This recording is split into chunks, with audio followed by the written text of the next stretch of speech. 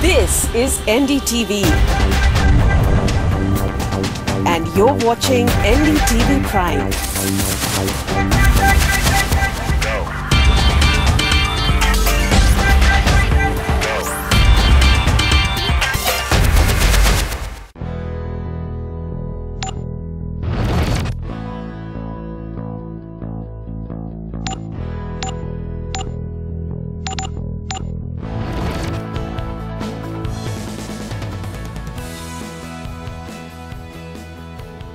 Welcome. Well, a very special guest joins us this evening. She's a powerhouse, and I'll just go over some of her big accomplishments. She's an entrepreneur. Among the companies that she's created, one went on to become $1 billion company. She's been an advocate. She's worked for the government in her role with the FBI, no less. She's a mentor to many founders and startups in the startup ecosystem in America. At present, she's the co-founder and CEO of a talent acquisition firm, Sincere. She knows about building companies, and she certainly knows about the value of people. Joanna Riley, thanks so much for joining us. And that introduction really goes on and on and on. But, you know, if you were to ask, if you were to define yourself, how would you do it? How tough is it to do that? I am people obsessed. That is how I define myself. I love people. I found that all of my accomplishments are not mine. They are given to me by all the people that I surround myself with. I have to say I've become incredibly inspired by the people around the world that create things and try and change the world for better. And finding those people that believe the same things and that I believe and trying to focus on the same things I focus on has become a big focus of mine. So. You know, you work with a talent acquisition firm, so, you know, sort of getting the right talent to the right places, to the right people who are looking for them. We in India are sort of now at a stage where we're wondering what the future of jobs is going to be. Where are the jobs? What kind of training or skills should people get to be prepared for the jobs of the future? Yeah, I mean, it's a fantastic question, and one that I found that no matter what country I was in around the world, this was a huge problem. And so about a decade ago, it led the passion I have now for fundamentally changing the way that companies hire people, and doing that by helping them with some of the really challenging low-value work they do of finding people. You know, today it's much harder to find a qualified person than it ever has, even though we have more information on everybody. We have more people that have, you know, are putting themselves out there for jobs. The challenge is humans that are still trying to evaluate those people.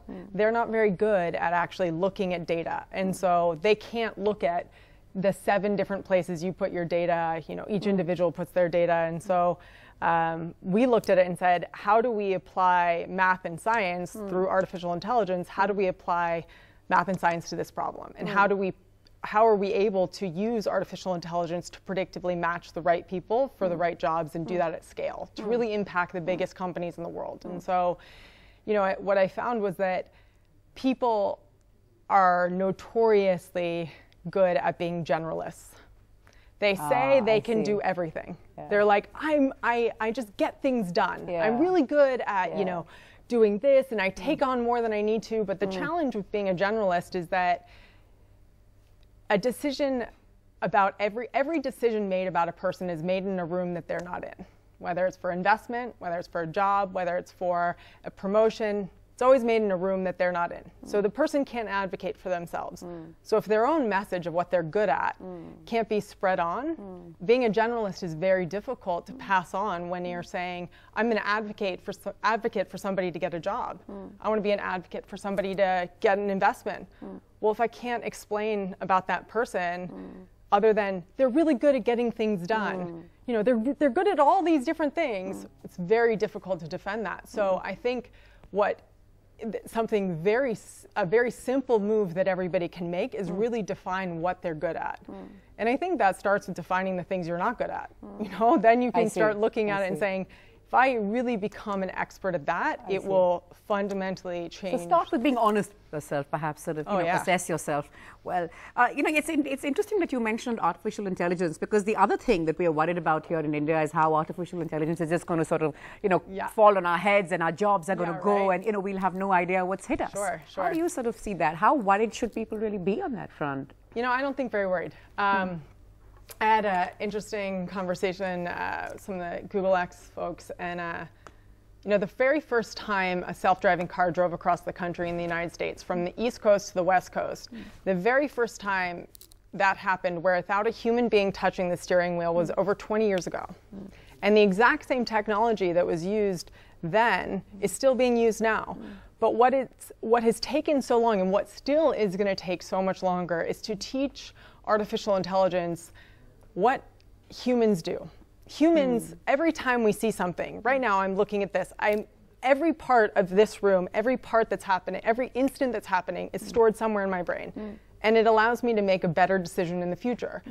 Artificial intelligence all needs to be programmed to do that. So while I could program this to move over here and continue to do that, I can't necessarily program it to spill its water out, get back up, and go across the table. That has to be a different thing. Humans will still have value. Humans will absolutely still have value. What artificial intelligence is going to replace is the low-value work. And the value of doing that is, in my space, for example, talent acquisition, when artificial intelligence replaces low-value work, like sourcing across all these different networks, or reading resumes, or updating data manually, when that all of a sudden, when you eliminate human beings from doing work like that, what also is eliminated is error and bias. And bias is a huge thing that plagues our industry, and it's something that I've been enormously passionate about solving. Obviously, as a female in tech, I am very passionate about going against the bias and inserting diversity. But what's beautiful is when you add artificial intelligence into a process of predictively matching people for jobs, they're diverse people.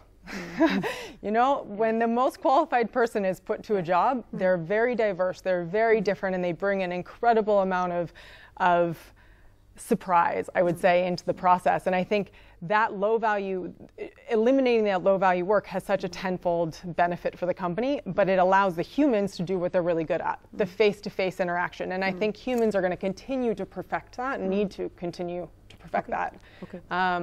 But artificial, you know, we always say that there are a lot of people in our industry. It's an industry that's been around for a long time. It's a huge industry. It's about a $250 billion industry in the United States, recruiting alone, which is insane. But the people that, you know, that do it, they're like, you guys are just going to come in and replace our jobs. We're like, we're not the Terminator. We're the Iron Man suit. You know, we're going to give you weapons like at your disposal. You're going to be the most powerful people in the company, as you should be. You know, people are very, very valuable. And so it's always a very interesting thing to shift. But I don't think AI is going to come in and take humans out. I think it's going to replace low value work. Okay. Interesting, especially how it will play out in a country like India. But you talked about the biases that come to play. Now, you know, one of the biases that we keep talking about here when we talk about the entrepreneurial and the startup space is against women. Where are the women? We've got a measly 9% of startup founders in India are women. I mean, we're also a conservative society, and women are just about coming out of their homes. But it is a challenge all over the world, isn't it? Oh, yeah. Absolutely. And I think that we're going to start seeing a wonderful shift occur. I spend a lot of time really seeking out powerful women. I think powerful women that are intelligent, that are driven, that are experts in their fields, that are just they just are go-getters. They're like weapons. They're like I want to just collect them all. So I seek them out, and I have found that there is this growing population of women that support other women, which is pretty amazing, because I think as we continue to fuel that support, the better we can be. One of the focuses, I think, though, to change that is helping the end channel. So for Silicon Valley, that is, how do we get more female entrepreneurs sitting in front of check writing partners in venture? Because in the United States, only 2% of venture capital money goes to women-led companies, and that has to change. That has to start shifting. But the way to shift that, and where the challenge is for venture, is that they don't see enough women. And I think it's the same problem you have here in India, is how do we get more women to actually join the reins of being an entrepreneur? And I think it comes with showcasing female entrepreneurs, just like you are right now. I mean, when people see other women can do it, they believe they can too. And I think it's absolutely true. We've seen this in every industry and every place around the world, when others are inspired, they actually start changing. And I think that there's an opportunity right now for those that support women, for those that support diverse groups, to really become a mouthpiece, to really shout that from the rooftops. You know, the investors that support me and the people that support me, they're so proud of that. And when I support diverse groups, and you know, I'm a partner at SarahCap, which we back Indian startups, we back U.S. startups. We're really specialized in AI, cybersecurity, and healthcare. And we love celebrating diversity and love shouting that out at the rooftops because it inspires others to do it. And I think that is going to start creating a major change and movement really around the world. But I am excited. For the first time last year, more females graduated than males from college, and also with computer science degrees. So I think we're going to start seeing this move, but it's coming from really inspiring leaders. I have to say, those role models are always sort of good to hold out. To that end, would it have been useful to have a woman president? I think so. I think in a lot of ways there are people that she still inspired a tremendous amount of people around the country, and that gave many people hope, regardless of the outcome. And I think Hillary she really has been an influential advocate to diversity across the board, but she went against the grain in a lot of ways. And I think that was really inspiring for people because it was not easy, and she faced a very, very difficult battle.